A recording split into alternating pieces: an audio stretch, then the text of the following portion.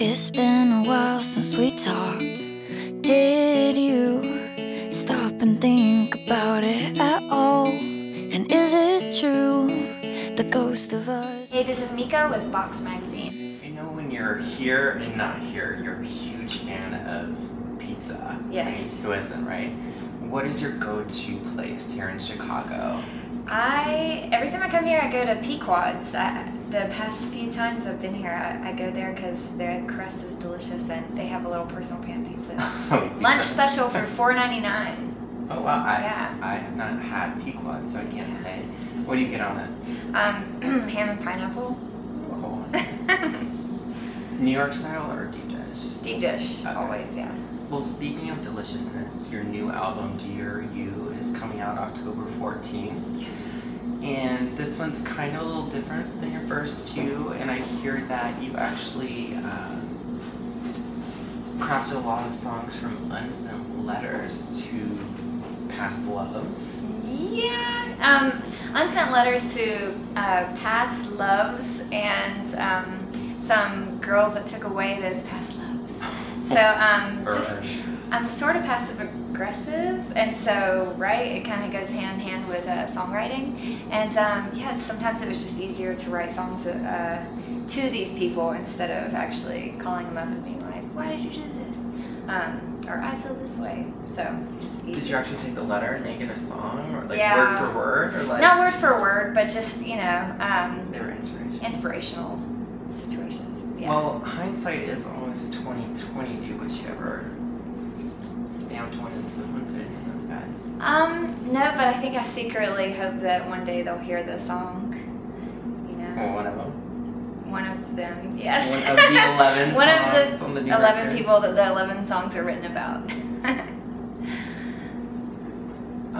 I also hear, or with this record, that you're it's a little sonically different too, right? It's not so happy. It might be a little more confessional. Yeah, it's I don't know. It was easier for me to. It's always been easier for me to write sad songs or confessional songs, and the happy ones are just they're kind of few and far in between. So this record is pretty confessional and not the happiest, but I really like it. I feel like it's the best work I've done yet. Wow. With the last record, The Bright Side, I know there were some remixes for Leave the Lights On that kind of transitioned into some electronic, and in this album you actually ditched the acoustic guitar for some electric guitar. What kind of was the segue and transition with plugging in? I don't know, just experimenting. I feel like this record was like an art project.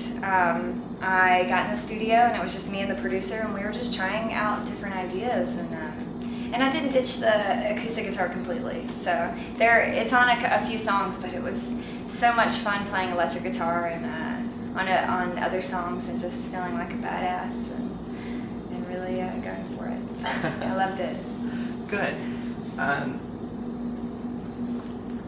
Also with this, actually all of your songs, so Pizza, you're a huge fan of, and You and Onions Make Me Cry, you talk about Grits and Wake Up, the new song, and I think Breakfast and How Lucky We Are? Yeah. Well, do you write songs about food? About food or while eating food? Well, I guess maybe a lot of times I do, because I usually write on napkins. Oh.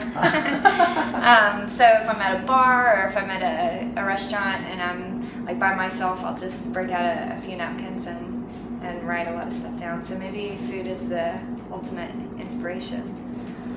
I actually remember, I think when I saw you one last time, you told me that you wrote maybe a complete song on napkins at a bar. Yeah, I did. About one of those girls. Yeah, it's called If He Doesn't Love You. Tell me more about that one. Well, I call it, it's AKA my booty call song. And it's kind of a letter to myself or to other girls that are in that situation when you get the phone calls really late at night and it's someone you really like. And so you go and visit them, and you know, it's never gonna go anywhere. So it's basically a song that tells you just like enjoy it for what it is, and that's it. There's also another song in your album that I think you wrote before but never released. Correct me if I'm wrong. It's Lose It, about growing up in a smaller town and then moving away. Yeah, I grew up in a really small town in Georgia, about 800 people, and yeah, when I was writing for this record, I was just I was thinking about how when I was in high school and I was just really, I felt very confined, and so the song is just about being very ready to get out of the situation that you're currently in. Well, you did it. Yeah. You moved years ago to LA, right? Yes. What's the experience been like for you, and what would you hope when someone's listening to that song, maybe in that same situation? I know I've gone from a small town in Florida to Chicago, you know, and your wings can come and you fly. Yeah. What's your hope for someone listening to that? Like, I just feel like it's gonna be that anthem. Yeah, the anthem. You know? Yeah, no, I'm just, I have written things just for myself, but deep down inside, I do know that other people can relate to it, and that's really cool. And yeah, I feel like a lot of people in small towns are gonna, or any sort of confined situation, they're gonna relate to that song. Well, Dear You is out October 14th. Thank you so much for taking the time with us. Thank you. For more with Meiko and for more exclusive video interviews, visit boxxmagazine.com.